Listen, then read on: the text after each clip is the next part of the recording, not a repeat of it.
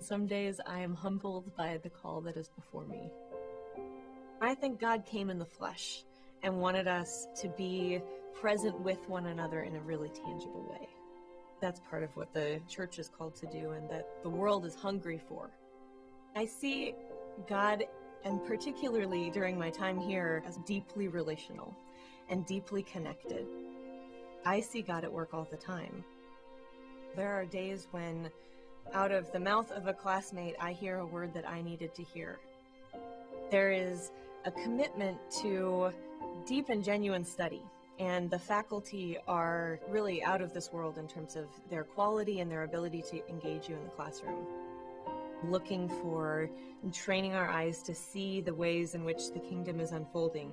What goes on here is a part of the Spirit's work. Love the Lord your God with all your mind, your heart, and your soul, and your strength. I feel like seminary is that, the seedbed to grow and to flourish and to nurture. Here I feel like I'm learning how to love God more with my mind, to think about things, and to be critical in my thoughts about Scripture and how I engage Scripture. Learning how to love the Lord with my heart, and with my soul, and how I engage with people and how I love people. I love living on campus. I love my neighbors. We're going to support each other, and we're going to run this race together. Together, we can see a bigger picture of God that we would not have been able to see separate from each other. When I walked on campus, there was something about the feel. It's like, this is where I belong, and I feel like I will get the nurture and the development that I need. God just doesn't want to use us. God wants to be with us. Everyone that comes to Columbia gets to travel somewhere outside of Atlanta. Some people stay in the States and others get to go to Central Europe or Jamaica. That was a huge eye-opener, seeing how God is alive and working wonderful and beautiful things in places that we seldom think about.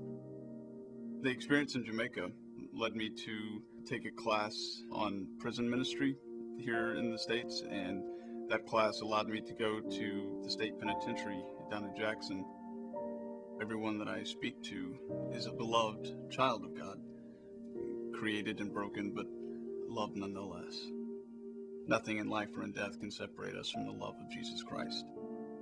And if my job is to offer care and guidance to people so that they can make it through to the light on the other side, it's important to have a sound theology and to know biblical stories and scripture and to offer to those people in their time of need. My mind has acquired a better foundation on which my faith can grow. Rehoboth was a 60-year-old church. It had the same pastor for the first 40 years. I found many older people, many empty pews, no children other than my own, and one granddaughter.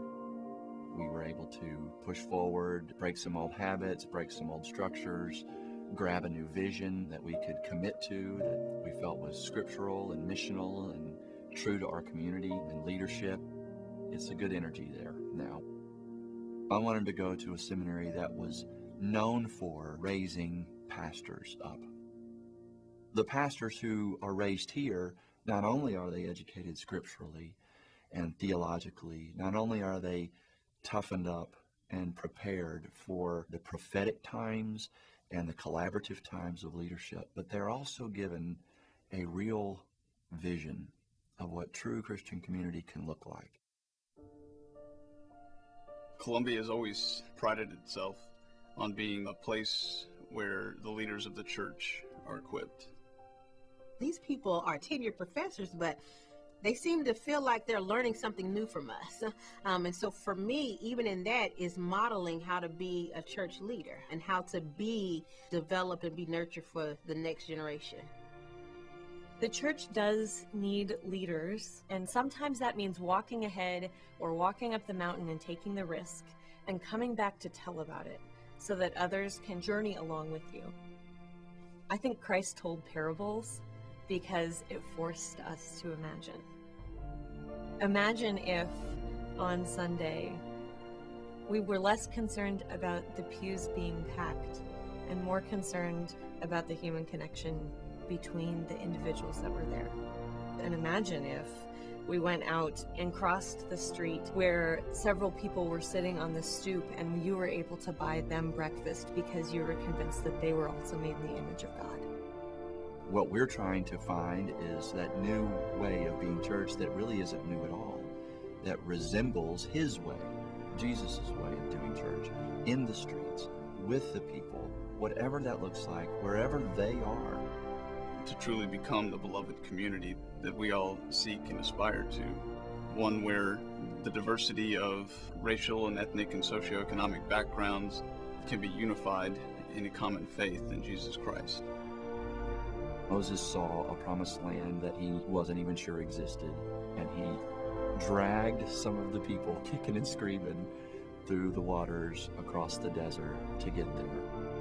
Sometimes leadership is constantly remembering the hope that lies ahead and encouraging those who are scared, who aren't sure, who are doubting, to imagine it, to keep moving forward and trust.